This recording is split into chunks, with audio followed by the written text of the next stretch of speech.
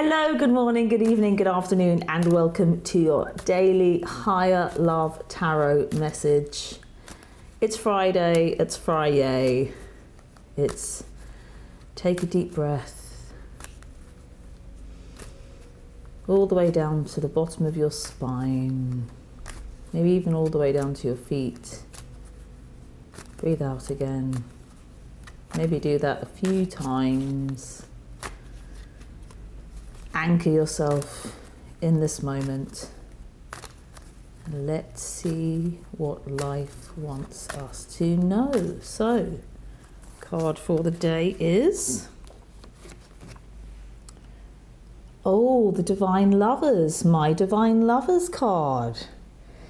An extra piece of artwork in the Centennial deck for the Rider-Waite and Twin Flame, Twin Soul. If any of these terms resonate for you, this card really represents that story. It's very much part of the unfolding of what is happening. It's unconditional love. It's unconditional higher love. It's about a connection to the divine. Those birds, those doves, forming a halo above the couple there, bridging heaven and earth. But it's manifested, it's here. The message is it's here. It's in relationship.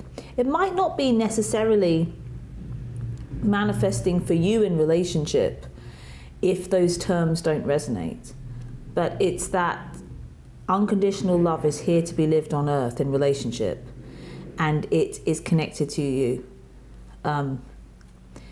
It's about reclaiming our connection to true divine love between two people, and that is always the vehicle for our greatest enlightenment, and to be aware of that.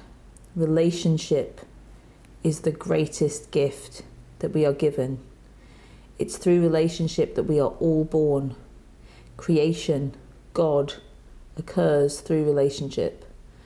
And right now, it's being reclaimed, it's being reborn, it's being rebirthed. And you are a part of that.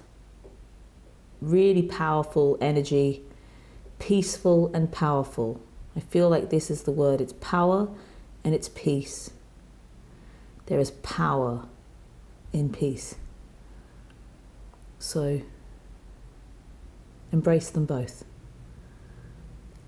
Have a wonderful weekend, and I'll see you next week. Lots of love.